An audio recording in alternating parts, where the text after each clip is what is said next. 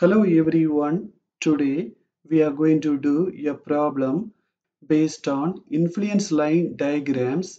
Let us read the question one time.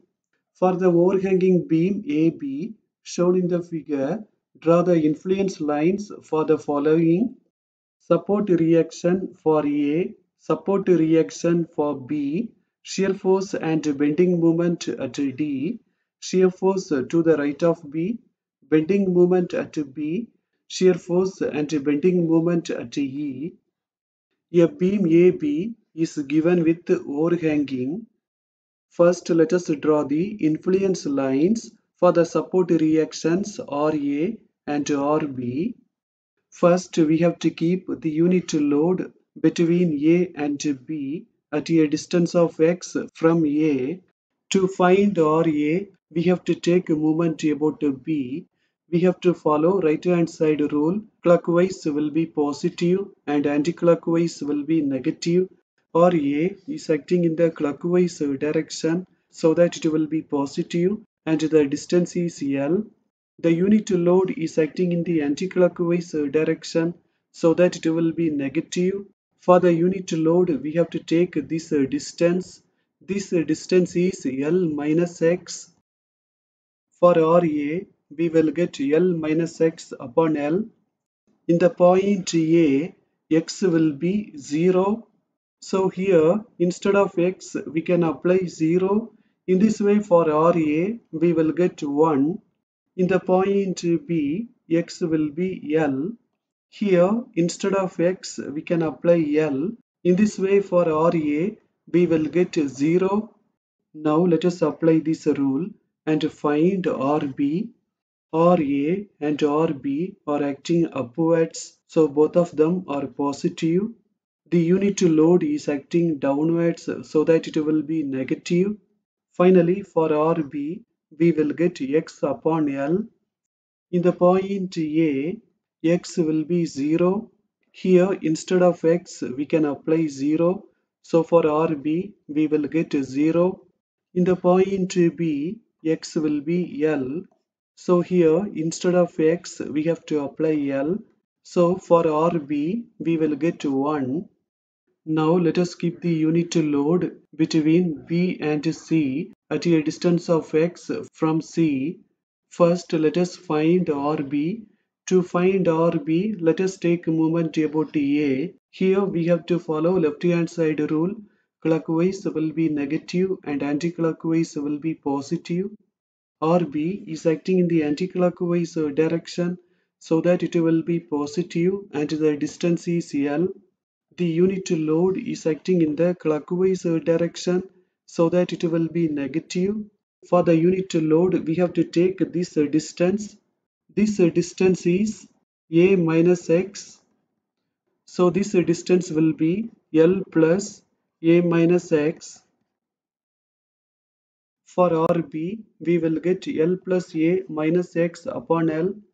In the point C, x will be 0. So here, instead of x, we have to apply 0. In this way, for RB, we will get L plus A upon L.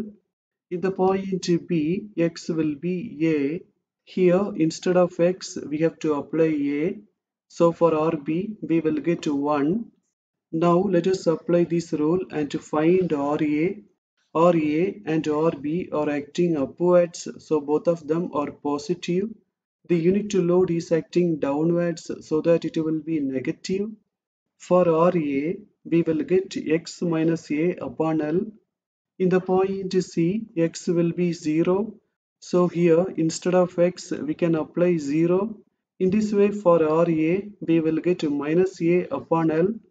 In the point B, x will be A. Here, instead of A, we can apply A so that RA will be 0.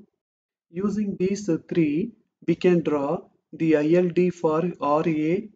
This line should be linear. And using these three, we can draw the ILD for RB. Now we are going to draw the influence line diagrams for the shear force and bending moment in the point D. the point D is located at a distance of z from the point A. First, let us find the ordinates for the shear force. First, we have to keep the unit load between A and D. We have already found the reactions. Let us find the shear force in the point D, that is Fd. We can use the left-hand side rule. Up to the point D, we have only the vertical reaction Rb. Since it is acting upwards, it will be negative. In the point A, x will be 0, so Fd also will be 0. In the point D, x will be z, so Fd will be minus z by L. Now let us keep the unit load between D and B. To find the shear force in the point D, let us use the right hand side rule. Up to the point D, we have only Ra. It is acting upwards so that it will be positive. When x will be z, Fd will be L minus z upon L. When x is L, it will be L minus L by L. So Fd will be 0. Now let us keep the unit load between B and C. We have already found these two reactions. To find Fd, we can use right hand side rule. Up to the point D, we have only the vertical reaction Ra. It is acting upwards so that it will be positive. In the point C, x is 0, so Fd will be minus A upon L. And in the point B, x is A, so Fd will be 0. Using these values, we can draw the influence line diagram for Fd. In the point D, there are two values. One is to the left of D and one is to the right of D. Now we are going to draw the influence line diagrams for the bending moment in the point D. First, we have to keep the unit load between the points A and D at a distance of x from the point A. To find the moment in the point D, that is MD, we can use the left-hand side rule. RB is acting in the anti-clockwise direction so that it will be positive. We have to take this distance. This distance is L minus Z. In the point A, x will be 0. So for MD, we will get 0. In the point D, x will be z. So for MD, we will get z into L minus z upon L. Now let us keep the unit load between D and B. To find MD, we can use right hand side rule. RA is acting in the clockwise direction so that it will be positive and the distance is z. In the point D, x will be z. So MD will be z into L minus z upon L. In the point B, x will be L. So L minus L upon L into z, it will be 0. Now let us keep the unit load between B and C at a distance of x from C.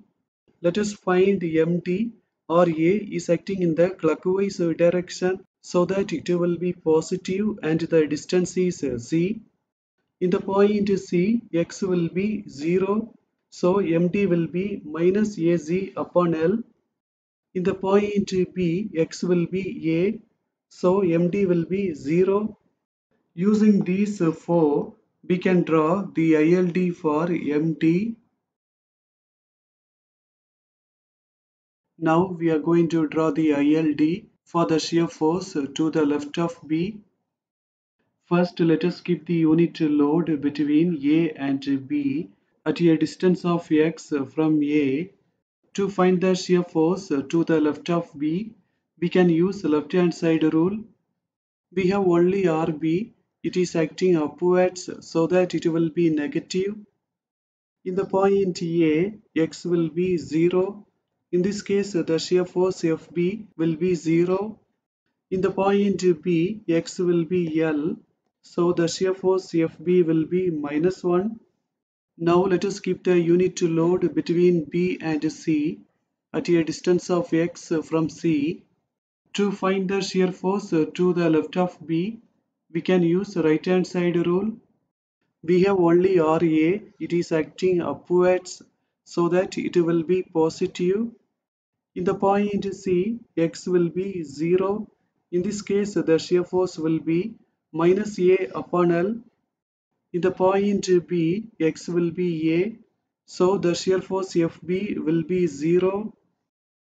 Using these four, we can draw the ILD for the shear force to the left of B.